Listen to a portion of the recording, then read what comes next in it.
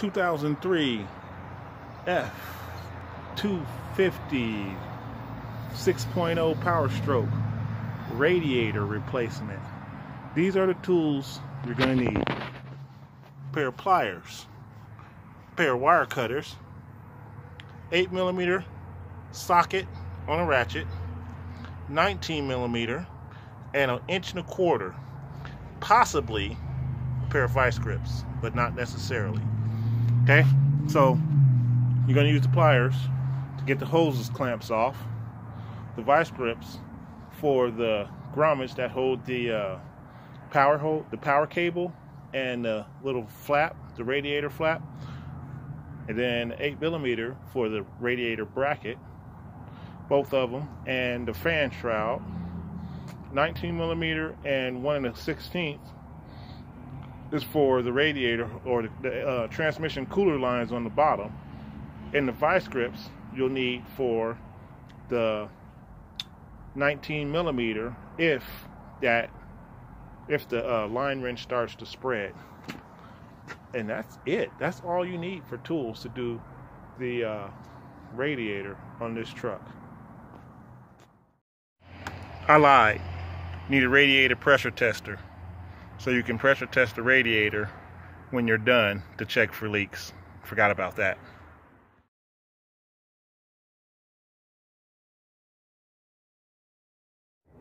(2003) 6.0 Power Stroke. Doing this radiator, it's leaking all around this seal right here. So I'm pulling it out. I've never done one of these before. It's my first time. So far what I've done is disconnected both the hoses, and then there's a screw here and a screw there, and then the two that hold the radiator bracket there, two hold the radiator bracket there. I've got those out. Now I'm going to pull this fan shroud out. Yep. If you use a pair of wire cutters right, you can pop these out pretty easy. Just don't cut it. Just like that. And there's 4 of them across the front. Took those out so I can get to these and do the same thing. Just be careful not to cut it.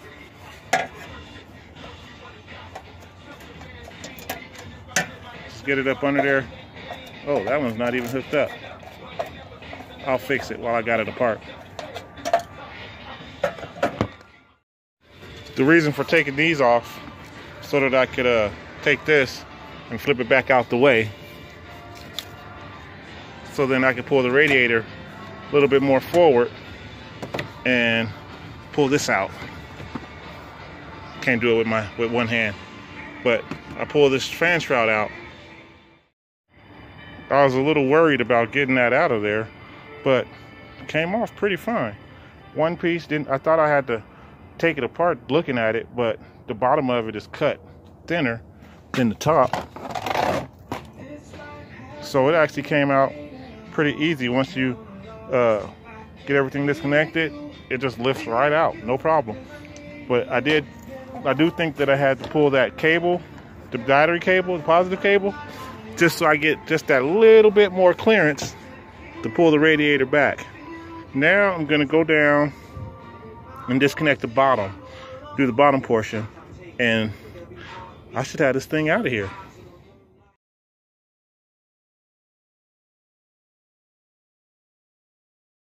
Okay, so for these transmission cooler lines, it is a 19mm on the outside, closest to the hose, and then a 1 1/16 that you're going to be using to hold it.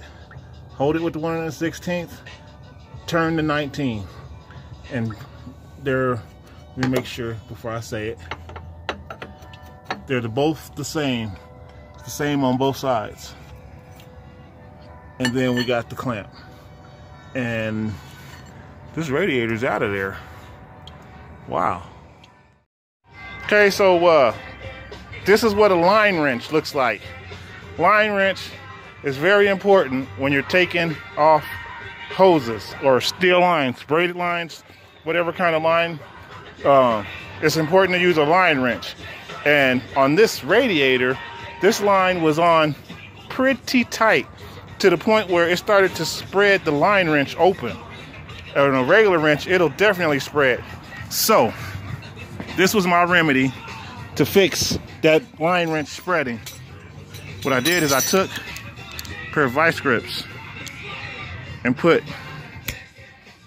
on the line wrench like that to hold it closed so I wouldn't end up stripping that nut that's on that hose.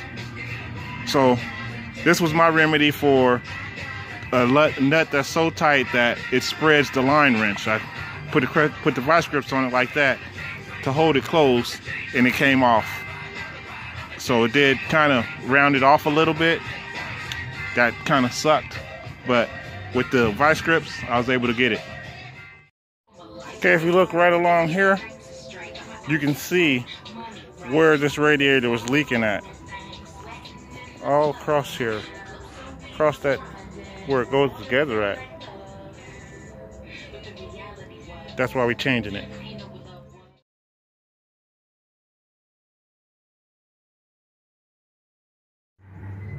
This is something that I prefer to do when I finish anything that has anything with the cooling system, is to pressure it up and let it sit for at least a good 20 minutes or so and make sure I don't have any leaks. That way I know it's good, and I know it's not gonna be a couple days later and the coolant's low and end up messing up something, you know. I prefer just to pressure test and make sure it's good when I'm done. No leaks.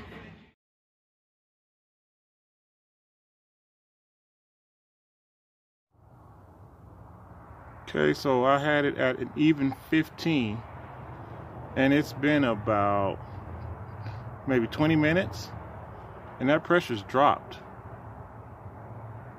Oh wow, look at it. You can see it dropping right now.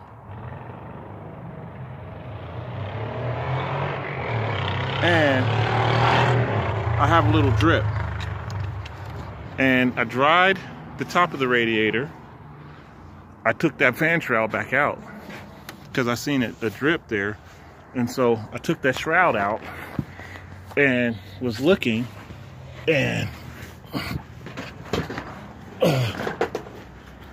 if you look right there, there's a drip getting ready to drop. So, see it?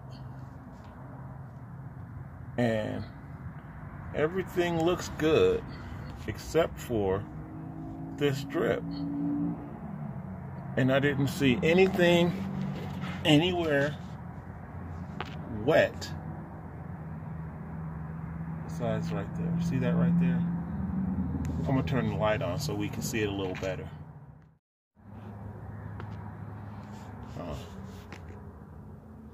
The light didn't seem to make it better.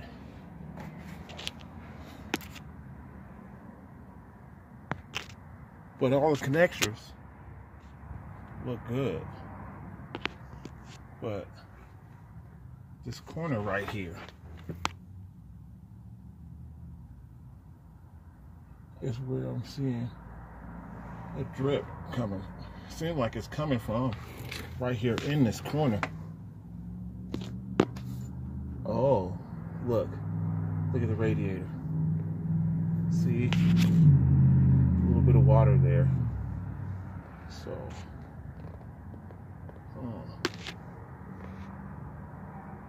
that looks dry.